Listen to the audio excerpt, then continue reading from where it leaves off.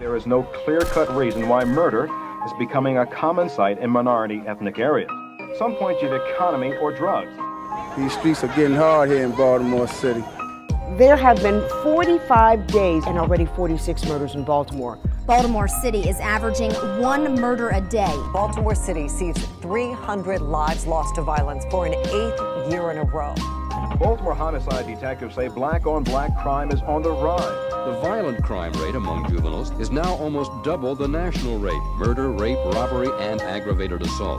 The only options you have is to get in trouble. It's been too long where a Band-Aid's been put on our community.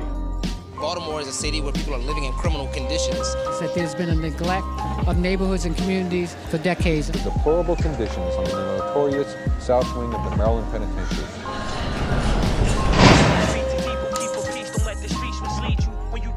Want to eat illegal, or right the hand and feed you. The reaper got plans to meet you. Even your family could be deceitful. And that a straight bullet has no conscience.